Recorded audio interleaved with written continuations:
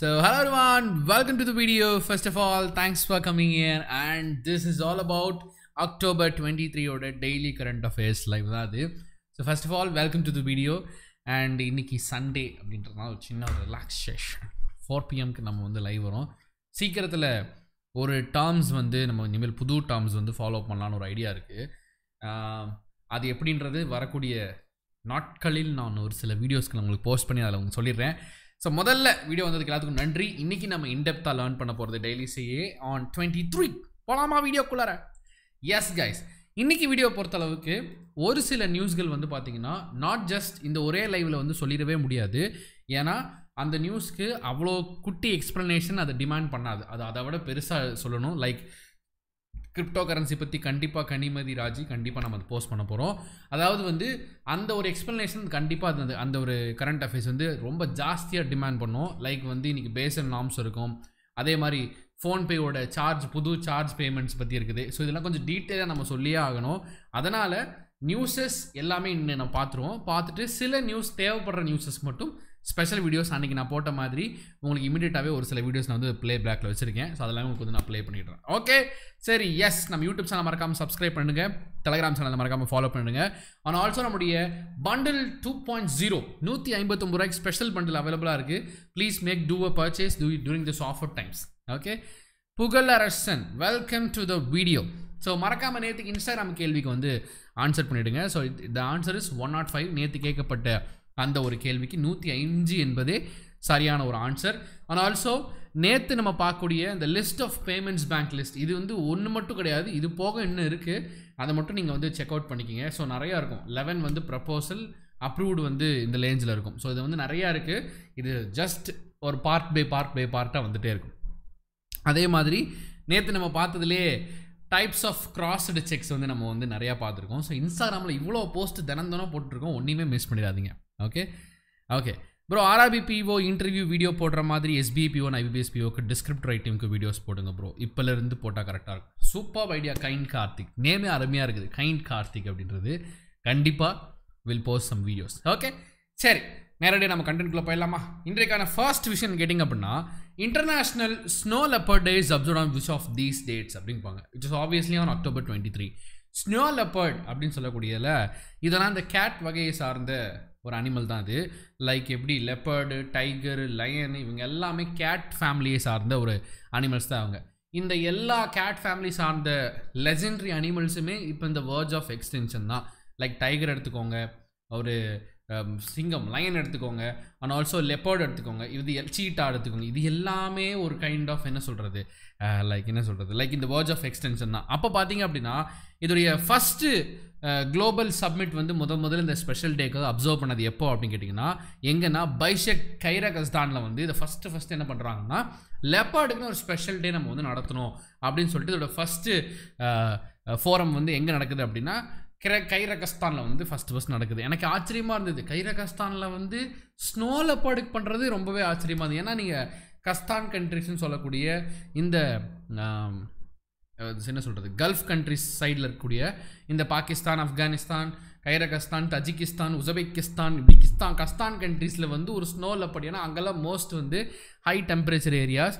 ஆனால் அங்கே வந்து பார்த்தீங்க அப்படின்னா ஒரு ட்ரைலேண்ட்ஸ் ஏரியாவில் வந்து ஸ்னோ லெப்பர்டுக்கு ஒரு ஃபோரம் நடத்துனது, இதென்னடா ஒரு இவ்வளோ ஒரு கான்ட்ராஸ்டாக இருக்குதே அப்படின்னு சொல்லி யோசிக்க வைக்கிற மாதிரி ஒரு விஷயம் அது. நெக்ஸ்ட் பார்த்தீங்க அப்படின்னா ஸ்வதேஷ் மோண்டல், நானும் அப்படி தான் படித்தேன். ஸ்வதேஷ் மோண்டல் வந்து பையன் எந்த ஸ்டேட்டை சார்ந்தவன் அப்படின்னா, ஆஃப் விச் ஸ்டேட், வெஸ்ட் பெங்காலை சார்ந்த ஸ்வதேஷ் மோண்டல் அவர்கள் என்ன பண்ணியிருக்காரு தெரியுமா? ஸ்விம்மிங்கில் 4வது நேஷ்னல் ரெக்கார்டை வந்து படைச்சிருக்காரு. பார்க்கறதுக்கு பொடிப்பயனாக இருந்தாலும் அந்த ரெக்கார்டுகள் பயங்கரமான ஒரு ரெக்கார்டாக இருக்கிறது. ஸோ கிட்டத்தட்ட 47 சப்ஜூனியரில் 37வது ரேங்கிங், அண்ட் அதே மாதிரி 47வதுல வந்து ஜூனியர் நேஷ்னல் சாம்பியன்ஷிப் அடிச்சிருக்காப்புல. இந்த ஸ்விம்மிங் வந்து இப்படி இந்த பட்டர்ஃப்ளை ஸ்விம்மிங்னு சொல்லுவாங்க இல்லையா, எதிர்நீச்சல் மாதிரி. கிட்டத்தட்ட செஸ்ட் லெவலில் தண்ணி இருக்கும், நீங்கள் தலையை வெளியே நீட்டிட்டு அப்புறம் உள்ளே போயிட்டு வெளியே வந்து இப்படி ஒரு நீச்சல் போடுவீங்களா, அந்த ஒரு நீச்சல் வகையை சார்ந்தது. அது பேர் பிரெஸ்ட் ஸ்விம்மிங்னு சொல்லுவாங்க. இப்படி நீங்கள் செஸ்ட் வந்து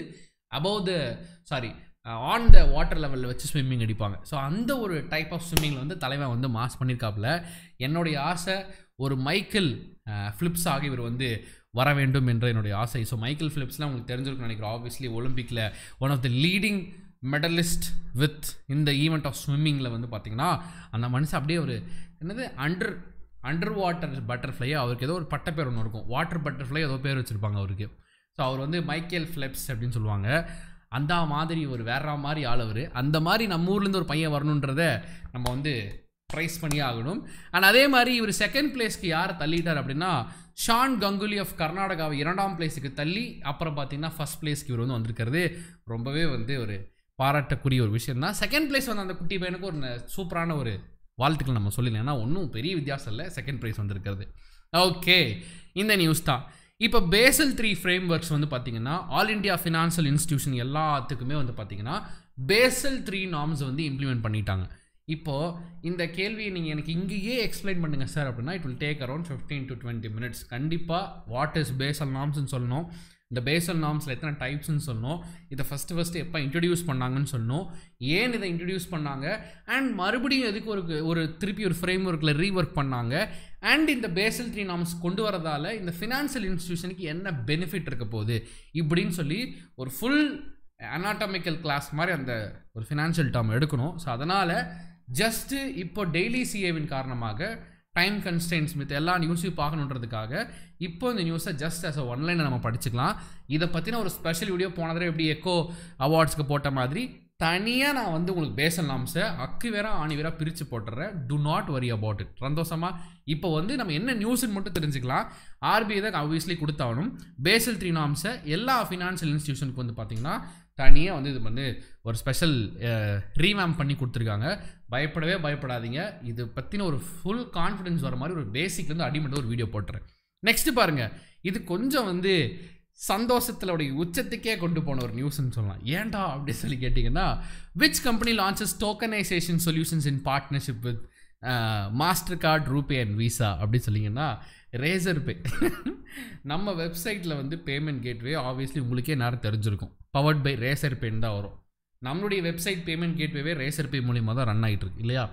அப்படி இந்த ரேசர் பே என்ன சார் கொண்டு வந்தாங்க ஸ்பெஷலாக அப்படின்னு சொல்லி கேட்டிங்கன்னா இந்த டோக்கனைசேஷன் மெத்தட், அதுவும் வந்து பார்த்திங்கன்னா யார் கூட பார்ட்னர்ஷிப் வச்சுன்னா மாஸ்டர் கார்டு, ரூபே, விசா இவங்க 3 பேரையும் பார்ட்னர்ஷிப்பில் வச்சு இந்த ஒரு டோக்கனைசேஷனை கொண்டு வந்திருக்காங்க. இது எனக்கு ரொம்பவே சந்தோஷமாக இருந்தது. ஏன் அப்படின்னா டோக்கனைசேஷன் மீன்ஸ் என்னன்றது நம்ம ஆல்ரெடி வீடியோவில் பார்த்துருக்கோம்.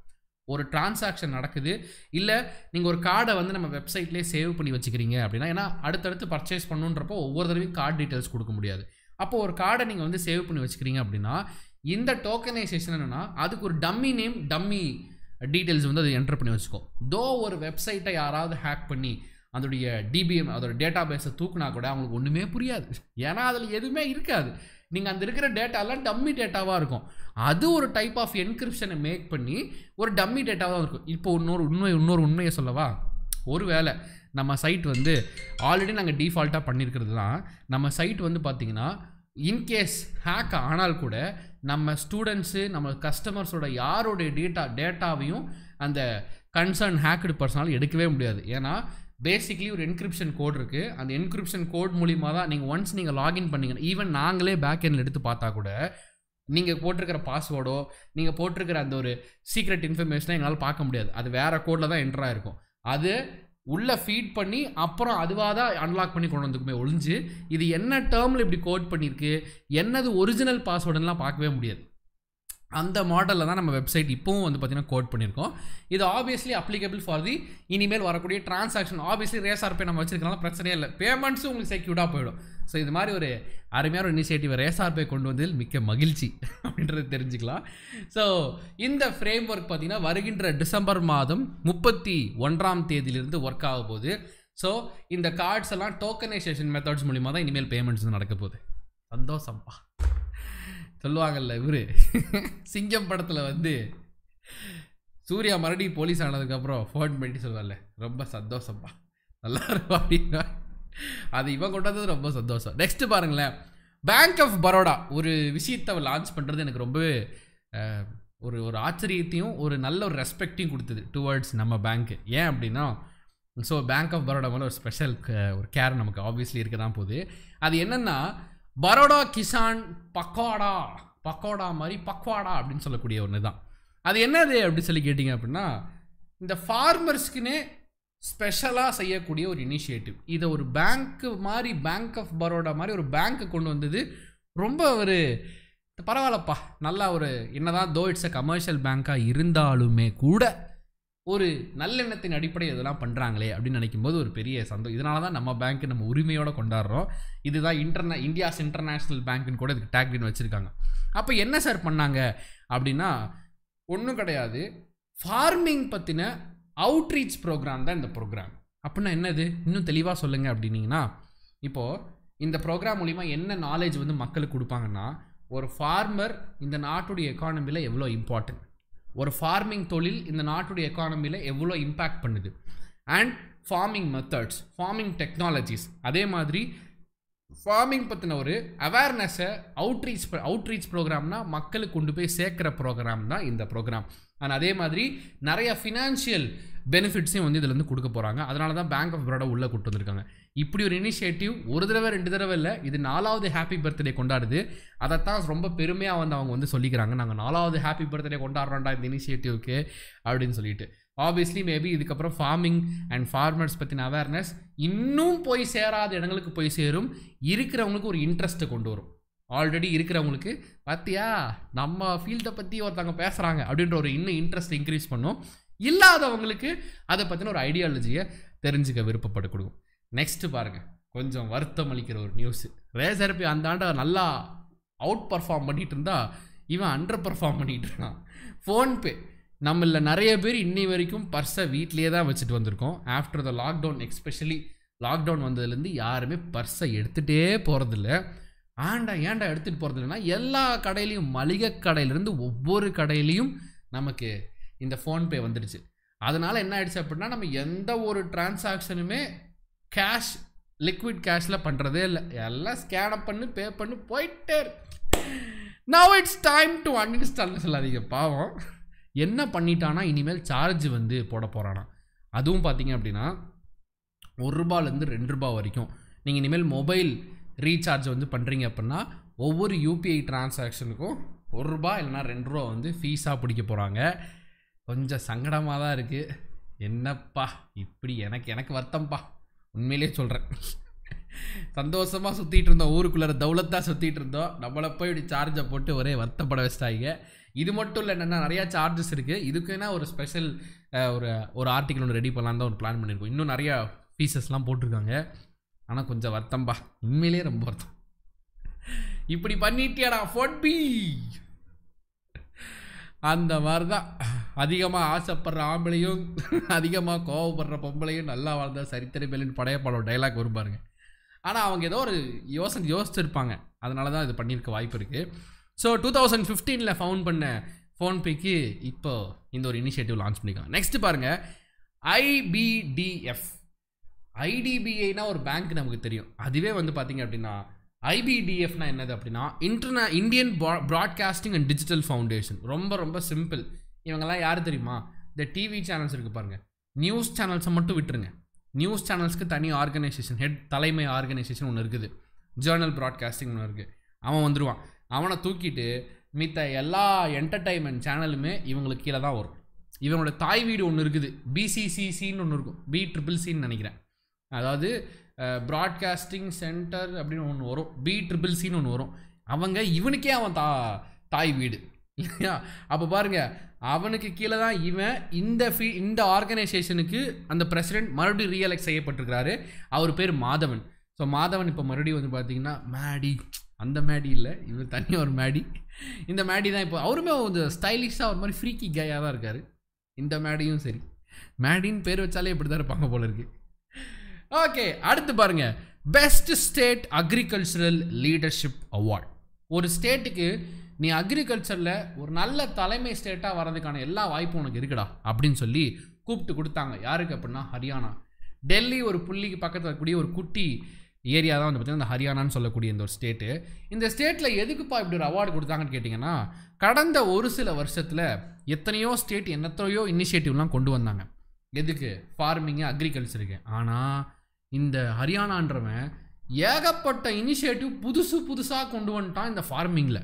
இதை பார்த்த இந்த ஆர்கனைசேஷன் உடனே யோசிச்சிருக்கிறாங்க, எப்பா டே ஹரியானா இங்கே வா, என்ன புதுசாக சூப்பராக இனிஷியேட்டிவ் கொண்டு வரையாமே, ஃபார்மர்ஸ்க்குலாம் உன் மேலே ஒரு கிரேஸாக இருக்குது, என்ன பண்ணு பேசாமல் நீயே அந்த தலைமை பொறுப்பை ஏற்றக்கூடிய அந்த ஒரு அக்ரிகல்ச்சர் லீடர்ஷிப் அவார்டு அப்படின்ற ஒரு அவார்டை வந்து உனக்கு கொடுத்து நான் உன்னை கௌரவிக்கிறேன் அப்படின்னு சொல்லிட்டு கௌரவிச்சிட்டாங்க. இதில் யாரெல்லாம் அந்த இடத்துல இருந்தாங்க, இந்த அவார்டை ரிசீவ் பண்ணுறதுக்கு யார் இருந்தாங்கன்னா, ஹரியானாவுடைய agriculture and farmer welfare மினிஸ்டரான JP Dalal. ஹலால் பிரியாணி பார்த்துருப்பீங்க, அது மாதிரி தலால் அப்படின்னு சொல்லக்கூடிய அவர் தான் வந்து பார்த்தீங்கன்னா இந்த ஒரு அவார்டை ஹரியானாவின் சார்பாக அவர் வாங்கி கொண்டார். அவர் யார் அப்படின்னா agriculture and farmer welfare minister தான் அவர். பரவாயில்லப்பா, இந்த ஒரு விஷயத்தில் ஹரியானா வர வர எப்படிடா டேய், ஏன்னா கேட்டிங்கன்னா ஒலிம்பிக்கில் முதல்ல வந்த நீரஜ் சோப்ரா ஹரியானாக்காரரு, அதே மாதிரி இன்னும் வெயிட் லிஃப்டிங்லேயே இதில் 2 பேர் ஹரியானா, மறுபடியும் ஹரியானாக்காரங்க. அடுத்து பார்த்தீங்கன்னா இப்போ அக்ரிகல்ச்சர், அதுலேயும் ஹரியானாக்காரங்க. ஓ அப்போ என்ன அர்த்தம், நல்ல சாப்பாடு இருந்தால் நல்ல ஹெல்த்தியான பர்சனாக இருந்தால் ஒலிம்பிக் மெடல் கிடைக்கும். அடாடாடாடா பாருங்கள், எப்படி பாருங்கள், எல்லாம் ஹரியானா தான். ஹரியானாவுக்கு வர வந்து பார்த்திங்கன்னா அழகாக அக்ரிகல்ச்சர் ஹெல்த்து ஸ்போர்ட்டு அழகாக கொண்டு வந்துட்டான் பாருங்கள். Next, which tiger reserve foundation has won Earth Guardian Award for its efforts supporting the conservation of tigers and its biodiversity? Simple. Parambikulam, உங்களுக்கு ஞாபகம் இருக்கா, பரம்பிக்குளம் டைகர் ரிசர்வ். ஸோ அவங்க தான் வந்து பார்த்திங்க அப்படின்னா இந்த மாதிரி டைகர்ஸ் கன்சர்வேஷனில் ஒரு நல்லபடியான ஒரு பர்ஃபார்மன்ஸை கொடுத்துருக்கறனால அவங்க என்ன பண்ணியிருக்காங்க, இந்த பரம்பிக்குளம் இதுக்கு வந்து பார்த்திங்கன்னா பெஸ்ட்டு டைகர் ரிசர்வ் கன்சர்வேஷன் பயோடைவர்சிட்டின்ற ஒரு ஸ்பெஷல் அவார்டை வந்து கொடுத்துருக்காங்க. இது 11வது முறை இல்லையா, 11வது எடிஷனாக இருக்கிறது. ஸோ நம்ம ஊரில் டைகர் என்ன பண்ணுறோம், பரவாயில்ல, உயிருடன் பிடிச்சது ரொம்ப சந்தோஷம். இப்போ ரீசெண்டாக என்னதான் அது போட்டானுங்க, ஆட்கொல்லி புலி என்னென்னமோ அது பேரெலாம் வச்சுட்டு இருந்தாங்க. அப்புறமேல் ட்ராக்கர்ஸு யாரையோ கூப்பிட்டு வந்தேன்னாங்க. எனிவே அதை உயிரோடு பிடிச்சதில் ரொம்ப பெரிய ஒரு சந்தோஷம். நெக்ஸ்ட்டு பாருங்கள், யாருக்காவது ஜோசியம் பார்க்குறதுல ஒரு இன்ட்ரெஸ்ட் இருக்குதா? அட்லீஸ்ட் நீங்கள் கேட்கலாம், எனக்கு வேறு என்னங்க ஐயா தெரியுது, இந்த வாஸ்து சாஸ்திரங்கள், ஜோசியம் பார்க்குறது, அதே மாதிரி ஃப்யூச்சர் ப்ரிடிக்ஷன், அஸ்ட்ராலஜியில் யாருக்காவது இன்ட்ரெஸ்ட் இருக்கா? அப்படி இருந்ததுன்னா அட்லீஸ்ட் அந்த ஒரு ஃபீல்டில் நல்ல ஒரு இன்ட்ரெஸ்ட்டை வளர்த்துக்கோங்க. உங்களுக்காகவே காத்து கொண்டிருக்கிறது இண்டோ அமெரிக்கன் ஐகான் அவார்ட் 2021. எதற்காக அப்படின்னா பர்டமான் சூரி அப்படின்னு சொல்லக்கூடிய இவருக்கு சிறந்த அஸ்ட்ராலஜி அப்படின்னு சொல்லி சிறந்த அஸ்ட்ராலஜிக்கல் அவார்டு வந்து பார்த்தீங்க அப்படின்னா இவருக்கு வந்து கிடச்சிருக்கிறது. அருமையான ஒரு அவார்டு. இவர் நல்ல அந்த வாஸ்து சாஸ்திரங்களை அருமையாக இவர் வந்து கடைப்பற்றி அதோடைய பர்ஃபார்மன்ஸ் வந்து வேறு லெவலில் கொடுத்துருக்கறனால இதை கௌரவிக்கும் விதமாக Indo American icon of the year 2021 அப்படின்ற அந்த அவார்டை வந்து இவருக்கு கொடுத்து அதை சிறப்பித்திருக்கிறார்கள். நெக்ஸ்ட் ஒன், இங்கே பார்த்தீங்க அப்படின்னா இதில் என்னென்ன மாதிரி பேசிக் டேட்டாஸ் இருக்குன்றது மீன்ஸ் இதெல்லாம் நீங்கள் வந்து ஒரு ஆர்டிக்கலாக படிங்க. ரொம்ப அப்படியே டீப்பாக போய் எல்லாமே இந்த last few Surya's so many national international award அப்படிலாம் வேணாம், ஒரு ஓவரால் ரீட் அவுட் மட்டும் கொடுத்துருங்க. Okay, next, Tata power in which IIT collaborate clean energy space அப்படின்னா ஐஐடி டெல்லி.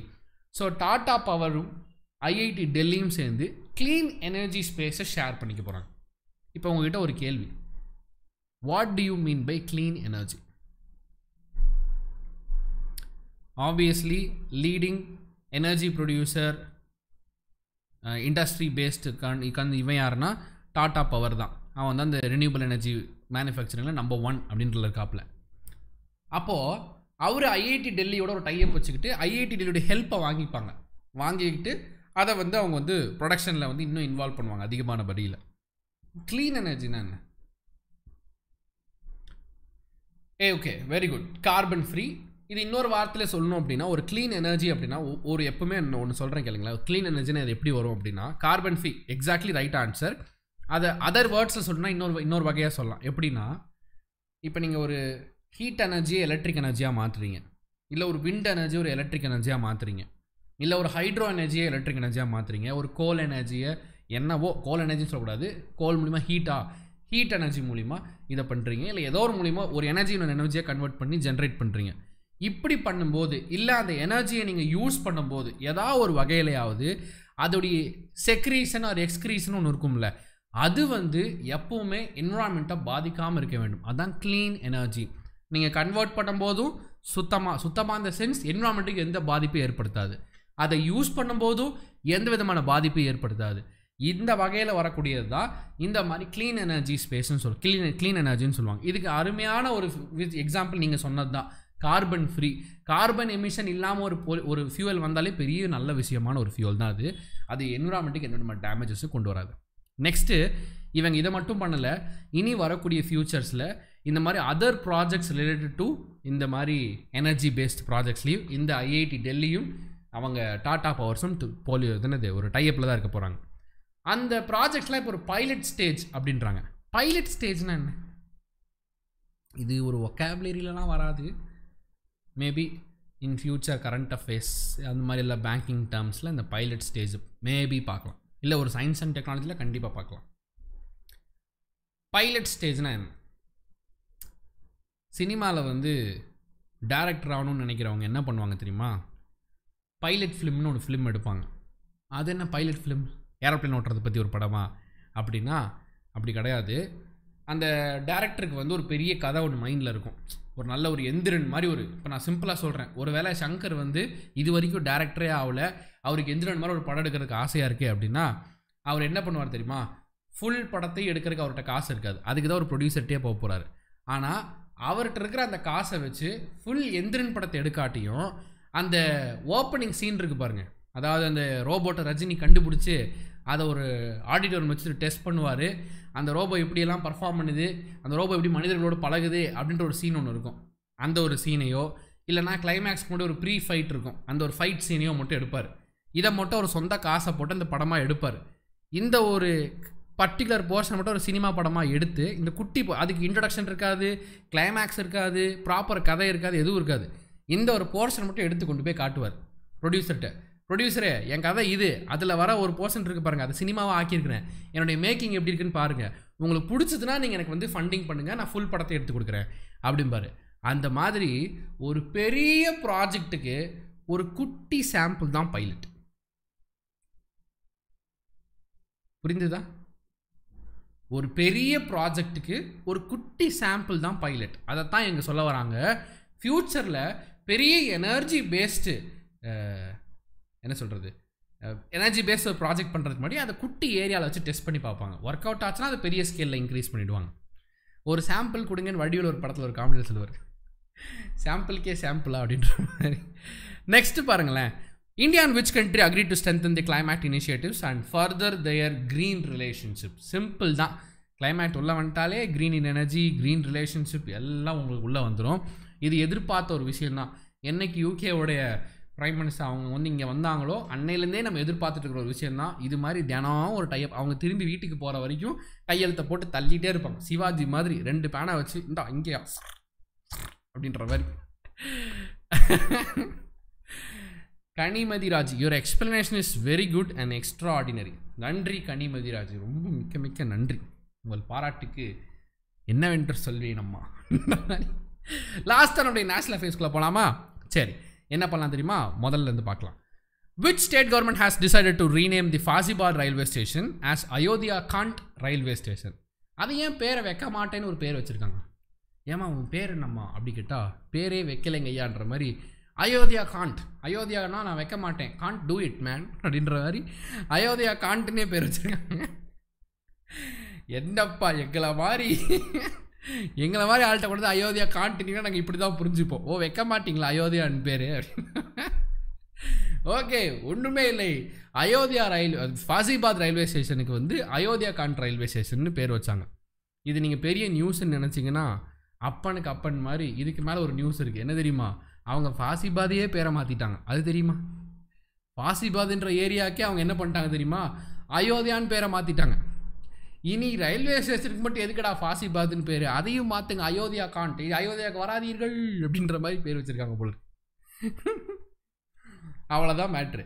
இது மட்டும் இல்லை, இது போக நிறைய என்ன சொல்கிறது ரயில்வே ஸ்டேஷன் பேரை மாற்றிருக்கிறாங்க. எங்கே தெரியுமா? அலகாபாத்துக்கு பிரயாராஜ், முகலேஸ்வரி ரயில்வே ஸ்டேஷனுக்கு தீன் தயாள் உபந்தியா ஜங்ஷன். இப்போ நீங்கள் கேட்கலாம், என்ன சார் ஆட்டோவில் கண்ணாடி திருப்பினா வண்டி ஓடுமா? அது மாதிரிலாம் இருக்குது, பேரை மாத்திரனால என்ன பெனிஃபிட் அப்படின்னா ஒன்றும் கிடையாது. அந்த காலத்தில் வந்து பார்த்திங்கன்னா இந்தியன் கான்ஸ்டியூஷன் ஃபார்ம் ஆனது ரொம்ப பெரிய புதுசு. அந்த டைமில் வந்து பார்த்திங்கன்னா எல்லாத்துக்கும் நீங்கள் ப்ரைஸ் தர முடியாது. இப்போ நான் சுதந்திரத்துக்காக நான் நல்லா போராடி இருக்கேன் அப்படின்னா எனக்கு எல்லாத்துக்கும் ஒரு தங்கப்பதக்கம், எல்லாத்துக்கும் பாரத ரத்னா இப்படியெல்லாம் கொடுக்க முடியாது. அப்போ என்ன பண்ணுறாங்கன்னா, ஓரளவுக்கு நல்லா பர்ஃபார்ம் பண்ணிக்காம அவளை கௌரவிக்கணும்னு நினச்சாங்க அப்படின்னா எங்கள் வீதிக்கு பேர் என் பேர் வச்சுருவோம், லிவின் வீதி, லிவின் ஸ்ட்ரீட் அப்படின்னு. அப்போ எனக்கு கொஞ்சம் பெருமையாக இருக்கும் இல்லையா, அதுக்கு தான் படுறா நம்ம ஏரியா எவ்வளோன்னு கேளு அப்படின்ற மாதிரி அந்த ஏரியாவுக்கு பேரை வச்சு விட்ருவாங்க. அப்படி இல்லைன்னா அந்த ஒரு நகரத்துக்கு இப்போ வஉசி விஓசி பார்க்குன்னு ஒன்று இருக்குது, விஓசி நகர்னு இருக்குது. நிறைய பேர் எங்கள் ஊர், நான் இப்படி தான் ஒரு தடவை சண்டை போட்டுருந்தோம் ஆட்டோவில் போகும்போது, ஸ்கூல் ஆட்டோவில் போகும்போது, எங்கள் ஊர் இப்போ தெரியுமா, எங்களது வந்து பெரியார் நகர்றா மாசா அப்படிமா. நான் சொன்னேன் சாஸ்திரி நகர்றா அப்படின்னு. வேற சாஸ்திரினா என்னடா தெரியுமா அப்படின்ற மாதிரி அப்படிலாம் ஸ்கூலில் சண்டை போட்டலாம் எல்லாம் இருக்குது இல்லையா. நான் கூட ஏதோ கெத்துன்னு நினச்சிட்டு டப்புன்னு சொல்லிவிட்டு அவனுக்கு சரக்குன்னு கலாய்ச்சிட்டானுங்க. சாஸ்திரினா என்னடா பண்ணுவேன் அந்த மாதிரி. இப்படி பேர் வைக்கிறது மூலியமாக தான் ஒருத்தர் கௌரவப்படுத்துவாங்க.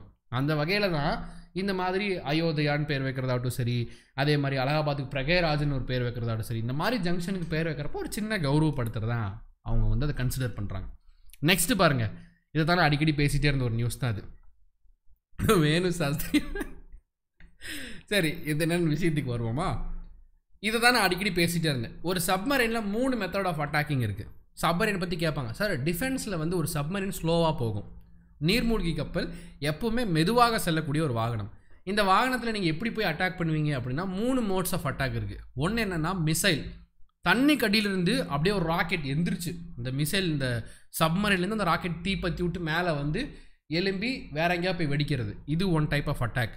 நம்பர் 2 சாஃப்னு சொல்லுவாங்க. சாஃப்னு என்ன தெரியுமா, இங்கே பாருங்கள், நான் மறைக்கிறேன்னா சொல்லுங்கள், தள்ளிக்கிறேன், இங்கே பாருங்கள் எனக்கு பின்னாடி இப்போ தெரியும்னு நினைக்கிறேன். சாஃப்னா என்னென்னா, இந்த மிலிட்ரியில் காட்டுவாங்கல்ல, இந்த மாதிரி குண்டெல்லாம் எடுத்து கொண்டு போய் நீங்கள் இந்த குண்டு லான்ச்சிங் பேடுக்குள்ள நீங்கள் வந்து சல்லுன்னு உள்ளே போட்டிங்க அப்படின்னா உள்ளே போட்டு இவங்களாம் ஓடிடுவாங்க. ஓடினதுக்கப்புறம் இது டமால்னு வெடித்து மேலே போய் அங்கே போய் வெடிக்கும். உங்களுக்கு அது புரியுதா?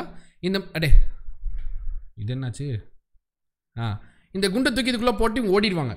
ஓடினோடனே அது டமால்னு வெடித்து அங்கங்கே போய் வெடிக்கும். இது வந்து சாஃப்னு சொல்லுவாங்க. அதுதான் இங்கே போட்டிருக்காங்க பாருங்கள், சாஃப். இந்த சாஃப்னு என்ன அர்த்தம், இந்த மாதிரி மிசைலுக்கு பேர் தான் சாஃப், கெனான் மாதிரி தான், கிட்டத்தட்ட கெனான் மாதிரி தான். இதுதான் டார்பெடோ. டார்பெடோனா என்னென்னா, நீங்கள் தண்ணி கடியில் வந்து இந்த டார்பெடோ லான்ச் பண்ணிங்கன்னா இந்த டார்பெடோ பண்ணி ஒரு ஃபேன் மாதிரி ஒன்று சுற்றும், அது நேராக போய் அங்கே வெடிக்கும், சூப்பராக இருக்கும். ரொம்ப தூரம் தண்ணி கடியிலே போய் இன்னொரு சப்மரைன் எடுத்தாங்கன்னா டார்பெடோ யூஸ் பண்ணுவாங்க. இப்படி டார்பெடோ, சாஃபு, ஃப்ளார்ஸு இது எல்லாமே யூஎஸ்லேருந்து காசு கொடுத்து வாங்கியிருக்காங்க, 423 கோடி. நான் எப்பவுமே அடிக்கடி சொல்கிறது உண்டு, உலகத்திலேயே செமையான ஒரு கண்ட்ரியினுடைய இன்கம் ப்ளஸ் செலவு எதில் இருக்கும் தெரியுமா, டிஃபென்ஸில் இருக்கும். சுடுறானுங்களோ இல்லையோ வாங்கி வச்சுப்பாங்க. இப்போ இந்த வருஷம், போன வருஷம் பார்த்தீங்கன்னா யூஎஸ் தான் நம்பர் 1ல் இருந்தான் அதிகமான டிஃபென்ஸ் வெஹிக்கிளை வந்து சேல் பண்ணதில். அந்த மாதிரி வாங்கினதில் நம்ம வந்துடுவோம் போல இருக்குது. இப்படி ஊரில் இருக்க எல்லாத்துட்டையும் 400 கோடி 500 கோடின்னு வேணால் அதிகமாக மிசைல் வாங்கினது நம்ம தான்ற பேர் வந்துட மாட்டேங்குது. உங்களுக்கு யாராவது டார்பிடோன்றது புரியல அப்படின்னா சூப்பராக சொன்னார். காசின்னு ஒரு படம் இருக்குது, தெலுங்கு மூவி தான், ரீமேக்னு நினைக்கிறேன், GHAZIயா காசின்னு ஒரு மூவி இருக்குது. தயவு செஞ்சு காசின்ற படத்தை பாருங்கள்.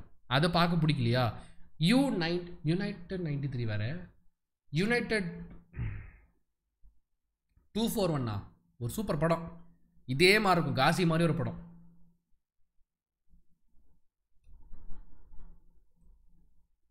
சூப்பர் படமே டக்குன்னு வர மாட்டேங்குதே.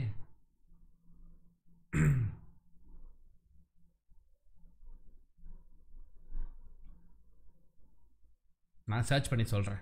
அது யுனைடெட்னு சம்திங் வரும். யுனைடெட் 93 வந்து ஒரு ஃப்ளைட் படம், அது இந்த ட்வின் டவர் அட்டாக் வந்த படம். சரி, ஓகே. நெக்ஸ்ட்டு பாருங்கள், which armed forces conduct of sure sailing ரங்கேட்டா from Cochin to Goa அப்படின்னு ஒரு கேள்வி. ரங்கேட்டா, ரங்கோலா மாதிரி இது என்னையா புதுசாக இருக்கே அப்படின்னு சொல்லி கேட்டிங்கன்னா, ரங்கேட்டானா ரேஸு. அது என்ன ரேஸு, செயிலிங் ரேஸு. ஆஃப் ஷோர்னா என்ன, கரையில் இல்லாமல் கடலில், கரையை விட்டு தள்ளி, ஆஃப் த ஷோர் அப்படின்னு சொல்லக்கூடிய இடம். அப்போது தண்ணியிலே வந்து பார்த்திங்கன்னா இந்த மாதிரி செயிலிங் போட்டில் வந்து பார்த்திங்கன்னா ரேஸ், ரேக்லா ரேஸ் மாதிரி இது ஒரு ரேஸு. இந்த ரேஸ் வந்து தண்ணியில் வந்து செயிலிங் மூலிமா, செயிலிங் என்ன, காற்றின் மூலியமாக அந்த கப்பலை ஓட்டுக்கிட்டு செயிலிங்னு சொல்லுவாங்க. அது U571 தட்டா கிளாப்ஸ் குணபாரதிக்கு ஒரு மிகப்பெரிய ஒரு கைத்தட்டலை கொடுங்கள். U571 அப்படின்ற திரைப்படம் இருக்கும், அது சரி மாசான, எப்படி காசி படம் விட அதுவும் நல்லா, ரெண்டுமே சம மாசாக இருக்கும். மிஸ் பண்ணாமல் U571ன்ற திரைப்படத்தை மறக்காமல் பார்த்துருங்க. ஓகே, சரி. அந்த மாதிரி இந்தியன் நேவி என்ன பண்ணுறான்னா, அந்த சோல்ஜர்ஸ்க்கு மத்தியிலே என்ன செஞ்சுருக்காங்கன்னா இந்த மாதிரி ஒரு செயிலிங் காம்படிஷன் கொச்சின்லேருந்து கோவா வரைக்கும் செயில் பண்ணி காட்டுங்கடா அப்படின்னு சொல்கிறாங்க. இது எப்போ ஆரம்பிக்குது அப்படின்னா இந்த மாதம் 24ஆம் தேதி இந்த காம்படிஷன் நடக்குது. 5 நாள் நடக்குமா. 5 நாளில் அவங்க கோவாவுக்கு போய் சேர்ந்துருவாங்க. அந்த மாதிரிலாம் ஒரு காம்படிஷன் நடத்துகிறாங்க. இப்போ உங்களுக்கு ஒரு டவுட்டே வரும், ஏயா இந்தியன் நேவி உன்னை அங்கே போய் வந்து பாதுகாவலராக இருன்னு சொன்னால் நீங்கள் என்னடா ரேஸ் விட்டு விளையாடிட்டு இருக்கீங்க கடலுக்குள்ளார? இந்த டவுட் வந்துதா? இது எதுக்குன்னா அவங்களே ரெஃப்ரெஷ் பண்ணிக்கிறதுக்காக ஒரு சின்ன ஈவெண்ட். எப்போ பாரு எக்ஸசைஸு, எப்போ பாரு சண்டன்லாம் இருந்தால் அவங்களுக்கு போய் போர் அடிச்சிடும்ல. அப்போ என்ன பண்ணுறாங்கன்னா இது ஒரு ரெஃப்ரெஷிங்காக எடுத்துக்கிறாங்க. அட் த சேம் டைம் அவங்களுக்கு தன்னுடைய எபிலிட்டியை டெஸ்ட் பண்ணுறதுக்கு இந்த ஒரு ஈவெண்ட் எடுத்துக்கிறாங்க. எப்படின்னா வாடா பார்க்கலாம், நான் எத்தனை நாள் நான் கடலில் ஓட்டுறேன்னு பார்க்கலாம், நீ வாடா, நான் ஒரு டீம்டா, நீ ஒரு டீம்டா, வாடா ரேஸ் விடுவோம். இப்போ நம்ம ஊரில் பண்ணுறோம் இல்லை, 2 பேர் அந்த ஏரியாவில் சைக்கிள் வச்சுட்டானா போதும். நாலாவது பஞ்சாப்லாம் படிக்கும்போது அவ்வளோதான், நீ சைக்கிள் பெருசாக என் வாடா ரேஸ் விடுக்கலாம் அப்படின்னு சொல்லி பயங்கரமாக ரேஸ் விட்டு அடிதடியெலாம் போட்டுக்கும். கரெக்டாக அந்த மாதிரி இந்த அளவுக்கு அவங்க நேவியில் வந்து தானே ரெஃப்ரெஷ் பண்ணிக்கிறதுக்கும் சரி. 360 நாட்டிக்கல் மைன்ஸ்லாம் கப்பலில் போகிறதுக்கே லேட் ஆகும். இவங்க அந்த செயிலிங்கில் வந்து பண்ணி போகிறது ரொம்ப பெரிய ஒரு விஷயம். அது ஒரு செமையான ஒரு ஈவெண்ட்டாக பண்ணுறாங்க. இதில் ஒரு 6 வெசல்ஸ் கலந்துக்க போகுது. மேதி, பிராணி, புல்புல், நீல்காந்த், கடல்புறா, ஹரியால். கடல்புறா அடுத்ததாக வந்து பார்த்தீங்க அப்படின்னா ஸ்வார்மின் விஜய் வர்ஷ் கான்க்ளேவ் வந்து பெங்களூர் நடந்திருக்கு. இது ராஜ்நாத் சிங் அவர்கள் வந்து லான்ச் பண்ணியிருக்காரு. அப்படின்னா என்னது சார் அப்படின்னா ரொம்ப சிம்பிள், இந்தியன் ஏர்ஃபோர்ஸ்க்கான ஒரு மியூசியம் மாதிரி. அந்த மியூசியமை யார் இனாகிரேட் பண்ணி வச்சுருக்காங்கன்னா நம்முடைய டிஃபென்ஸ் மினிஸ்டர் ராஜ்நாத் சிங் அவர்கள் தான் ஓப்பன் பண்ணி வச்சுருக்காங்க. நெக்ஸ்ட்டு இந்தியா என்ன பண்ணியிருக்காங்க அப்படின்னா இந்த 34.9 kilometre cross border railway platform R railway track. அப்படின்னா என்ன அர்த்தம்? பொதுவாக இந்தியன் ரயில்வேஸ்னால் இந்தியாவுக்குள்ளே தான் ஓடணும். கரெக்டாக? நேபாள் ரயில்வேஸ்னால் நேபாள் கூட தான் ஓடணும். உங்களுக்கு புரியுதா? பங்களாதேஷ் ரயில்வேஸ்னால் பங்களாதேஷ்குள்ள ரயில்வேஸ் தான் ஓடணும். பங்களாதேஷோட ரயில்வேஸு இந்தியாவுக்குள்ளே வந்தால் நீங்கள் சும்மா இருப்பீங்களா? என்ன சொல்லுவீங்க? டே என்ன எங்கள் ஏரியாக்குள்ளே ஓடு அப்படின்ற மாதிரி துரத்தி விட்ருவோம். ஆனால் அந்த கனெக்டிவிட்டின்னு ஒன்று வேணும். இப்போ நீங்கள் இந்தியாவுக்கும் பங்களாதேஷ்க்கும் எப்படி கனெக்ட் பண்ணுவீங்க? ஒன்று ரோடு இருக்கணும், இல்லையா ட்ரெயின் மூலியமாக இருக்கணும். இப்படி என்ன பண்ணுறாங்கன்னா 2 கண்ட்ரி கனெக்ட் பண்ணுறதுக்கு ட்ரெயின் ரூட்டும் போடுவாங்க, அட் த சேம் டைம் ரோட்வேஸும் போடுவாங்க. அப்படி போடும்போது அப்படி ஒரு கிராஸ் பார்டர் ரயில் லிங்க் கனெக்டிவிட்டி ஜெயநகர் பீகார்லேருந்து குர்தா நேபாளுக்கு இந்த கனெக்டிவிட்டிக்கு ஒரு 34 கிலோமீட்டர் உள்ள ஒரு ரயில் ரோட்டை வந்து இப்போ கன்ஸ்ட்ரக்ட் பண்ணியிருக்காங்க. இதைத்தான் 2 கண்ட்ரினுடைய எக்ஸ்டர்னல் அஃபேர்ஸ் மினிஸ்டர் இல்லை ரயில்வே மினிஸ்டர் யாராவது ஒருத்தர் வந்து சைன் அப் பண்ணி 2 பேர் நீ ரயில் இங்கே விடு, நான் இங்கேருந்து ரயில் அங்கே விடுறேன், நம்ம மக்கள் போய் வர்றதுக்கு யூஸ்ஃபுல்லாக இருக்கட்டும் அப்படின்ற மாதிரி சொன்னாங்க. அடுத்து பாருங்கள், ஜாசன் ஏ ஜாஃப்ரான். எவன்டா ஹிந்தியில் இப்படி ஒரு பேர் வச்சானா எனக்கு நிஜமாலுமே ஆச்சரியமாக இருக்குது. ஏன்னா சாஃப்ரான் அப்படின்னு எவ்வளோ அழகாக இங்கிலீஷில் பேர் இருக்குது. ஏன் சொல்கிறேன் அப்படின்னா நமக்கு புரியுதும், ஓ சாஃப்ரான் குங்கும பூ அப்படின்னு நமக்கு புரியுது. ஆனால் ஜாஃப்ரான் அப்படின்னா ஏன்னா புதுசாக ஜாஃப்ரான்னு போடுறானுங்க அப்படின்னா இன்னும் காஷ்மீரில் வந்து பார்த்தீங்க அப்படின்னா சாஃப்ரனுடைய விளைவிச்சல் ரொம்ப ஜாஸ்தியாக இருக்குமா குங்குமம். அதனால தான் நீங்கள் காஷ்மீர்காரனை பார்த்தீங்கன்னா நல்லா அப்படியே சுண்டி விட்டா ரத்தம் வர மாதிரி இருப்பாங்க. நானும் சின்ன வயசில் அப்படி தான் இருந்தேன். கொஞ்ச நாளாக கொஞ்சம் கிரிக்கெட் விளையாட போயிட்டேன் அடிக்கடி. அப்படி போகும்போது என்ன ஆகி போச்சுன்னா கொஞ்சம் திடீர்னு கருப்பாய் வந்துட்டேன். இல்லைன்னா நேரம் செம கலராக இருந்திருப்பேன். சரி, அந்த ஒரு சோகக்கதை எதுக்கு? அப்படி பார்த்தீங்கன்னா இந்த என்னடா சொல்கிறது, அது குங்குமப்பூக்கள் இதில் வந்து பார்த்தீங்கன்னா உண்மையிலே நம்ப மாட்டீங்கன்னு சிரிக்கிறீங்க. நான் ஃபோட்டோ காட்டுறேன், அப்போ வந்து நம்புவீங்கன்னு நினைக்கிறேன். அப்போ பாருங்க, மேகாலயா, பஞ்சாப், ஹரியானா, அருணாச்சல் பிரதேஷ் இங்கெல்லாம் வந்து பார்த்தீங்கன்னா ஆல்ரெடி சேஃப்ரனோட விளைச்சல் நல்லா தான் இருக்கான். அதையெல்லாம் விட அந்த ஜம்மு காஷ்மீரில் அதிகமாக சம்பாதிக்கிறாங்க. அதுலேயும் ஃபார்மர்ஸ் வந்து 18,918 ரூபாய். இதுதான் ஃபார்மருடைய ஹையஸ்ட் இன்கம்னு அவன் போட்டிருக்கான். இது வந்து ஒரு 0 சேர்த்துருக்கணும், இவங்க ஒரு 0 ரொம்ப கம்மி பண்ணிட்டாங்க. என்னவோ போங்க. அடுத்து பார்த்தீங்க அப்படின்னா பெபிள்ஸ். நான் உண்மையிலே ஒரு செகண்ட் ஷாக் ஆகிட்டு தெரியுமா இந்த கரண்ட் அஃபேர்ஸ் படிக்கும்போது. ஏன் அப்படின்னா கூழாங்கல் அப்படின்ற இந்த திரைப்படத்தை நான் ஃபஸ்ட்டு இந்த நியூஸ் வாசிக்கும்போது கோலங்கள் was directed by the film maker Vinod Raj அப்படின்னா, ஓ கோலங்களோட டைரக்டருக்கு ப்ரைஸ் கிடச்சி. நான் ஒரு 10 நிமிஷம் அப்படி தான் படிச்சுட்டு இருந்தேன். ஓ கோலங்களோட டைரக்டர் வந்து பாடுறா எத்தனை வருஷம் முன்னாடி வந்து ஒரு நாடகம் சும்மாவா, அப்போவே கோலங்கள்லாம் என்ன பாட்டு, இன்னை வரைக்கும் கோலங்கள் இன்ட்ரோடக்ஷன் சாங் யாருக்காவது மறக்குமா அப்படின்னு நினச்சி அவ்வளோ பெரிய சீரியல் எடுத்திருக்கிற அந்த மகானுக்கு இவ்வளோ வருஷம் கழிச்சாட அவார்டு கொடுப்பீங்க அப்படின்னு கொஞ்சம் கோபமாக தான் இருந்தது. அப்புறம் தான் கொஞ்சம் நல்லா படித்தா கோலங்கள் இல்லைடா அப்படின்னு அது பேர் கூழாங்கல் அப்படின்றதான் எனக்கு அப்புறம் பார்த்து அப்புறம் மெட்டி ஒலி பாட்டு கோலங்கள் பார்த்து அப்புறம் தான் கொஞ்சம் மனசு ஐயோ இப்படி லைவில் சொல்லியிருந்தால் என்ன ஆகுது அப்படின்ற மாதிரி இருந்தது. 94th அகாடமி அவார்ட்ஸ் வந்து இந்த படங்கள் பெற்றிருக்கிறது. இது யாருன்னா ஒரு அருமையான விரைவில் வரக்கூடிய ஒரு ஜோடிகள் நயன்தாராவும் விக்னேஷன் அவரோட ப்ரொடக்ஷனில் வந்த கூழாங்கல் அப்படின்ற படத்தை இந்த ஒரு அவார்டு வாங்கியிருக்குது. தேவயானியில் இப்போ ஞாபகம் வருதில்லை உங்களுக்கு? கொஞ்சம் நேரத்தில் நான் கோலங்கள் டைரக்டரை தப்பாக நடிச்சிட்டேன். அவரால் எவ்வளோ சப்போர்ட் பண்ணிட்டேன் தெரியுமா? Okay, thank you so much guys. I hope so இந்த ஞாயிற்றுக்கிழமையோட கரண்ட் அஃபேர்ஸ் செஷன் உங்களுக்கு ரொம்பவே என்ஜாயபுளாகவும் புரிஞ்சிருக்குன்னு நான் நம்புகிறேன். நீங்களும் இந்த செஷனை வந்து என்ஜாய் பண்ணி நல்லா படிச்சிருந்தீங்க அப்படின்னா மறக்காமல் ஒரு லைக் பட்டனை தட்டி கமெண்ட் செக்ஷனில் உங்களுடைய கருத்துக்களை மறக்காமல் தெரிவிக்குமாறு தாழ்மையுடன் கேட்டுக்கொள்கிறேன். அயோத்தியா காண்டு கோல. எனிவே நன்றி கைஸ். இப்போ நம்ம ரிவிஷனுக்குள்ளே போகலாமா? உங்களுக்கு எந்த அளவுக்கு ஞாபகம் இருக்குன்னு நான் டெஸ்ட் பண்ணுறேன். ஓகே ரைட்டா, வாருங்கள் போவோம் அந்த ரிவிஷனுக்குள்ளே. முதல் கேள்வி உங்களுக்கான ரிவிஷனில் இன்டர்நேஷ்னல் ஸ்னோ லெப்பர்ட் டே 23 இதை முதல்ல எந்த ஊரில் கொண்டாடினாங்கன்னு சொல்ல முடியுமா? சொல்ல முடிஞ்சால் கமெண்ட் செக்ஷனில் மென்ஷன் பண்ணுங்கள். அடுத்ததாக நம்மளுடைய வெஸ்ட் பெங்கால் குட்டி தம்பி அவர் வந்து பார்த்திங்கன்னா அந்த ஸ்விம்மிங் காம்படிஷனில் அருமையாக வீக்லி மென்டி கண்டிப்பாக வைக்கப்படும் தீன் தயாளன். உங்கள் பேரில் ஒரு ரயில் வண்டி இருக்குது தெரியுமா? அடுத்து ஆர்பிஐ வந்து பார்த்திங்க அப்படின்னா பேசல் 3 நாம்ஸை கொண்டு வந்திருக்காங்க. பேங்க் ஆஃப் பரோடா ஃபார்மர்ஸ்க்கான ஒரு அவேர்னஸ் கேம்பெயின் கொண்டு வந்திருக்காங்க. ரேசார் பே டோக்கனைசேஷனை இன்ட்ரடியூஸ் பண்ணியிருக்கிறாங்க. அடுத்தபடியாக ராம்நாத் கிருஷ்ணன் ஃபார் இந்த ஐசிஆர்ஏ உடைய சேர்மனாக வந்திருக்கிறார். நெக்ஸ்ட் மாதவன் இந்த ப்ராட்காஸ்டிங் டிபார்ட்மெண்ட்டுக்கு இதாக வந்திருக்கிறார். அடுத்து ஹரியானா எடுத்துட்டிங்க அப்படின்னா அக்ரிகல்ச்சர் லீடர்ஷிப், அதே மாதிரி எர்த் கார்டன் அவார்ட்ஸ் இந்த பரம்பிக்குளம் கிடச்சிது. பர்டுமான் சூர்யா அவர்களுக்கு யங்கஸ்ட் அஸ்ட்ராலஜி அவார்டு கிடச்சிது. அடுத்து Indo American astrology award. Next collaborate with clean energy யார்? டாட்டாவும் ஐஐடி டெல்லியும். ஓகே நெக்ஸ்ட் பாருங்கள், இன்டர்நேஷ்னல் நியூஸில் இந்தியாவும் யூகேவும் சேர்ந்துக்கிட்டு இந்த clean energy or green பார்ட்னர்ஷிப்பில் type வந்து வச்சுட்டு இருக்காங்க. Next national அஃபேர்ஸில் Uttar Pradesh ஃபாசிபாத் railway station டிஃபென்ஸ்க்கு யூஎஸும் இந்தியாவும் காசு கொடுத்து டார்பிடோ வாங்கியிருக்கிறாங்க. 430 கோடி கொடுத்து 23 கோடி கொடுத்து இந்தியன் நேவி ரேஸ் விட்டு விளையாடிருக்கார்கள். இங்கே நம்ம என்ன நினச்சிட்டு இருக்கோம், அங்கே ரேஸ் விட்டு விளையாடுறாங்க.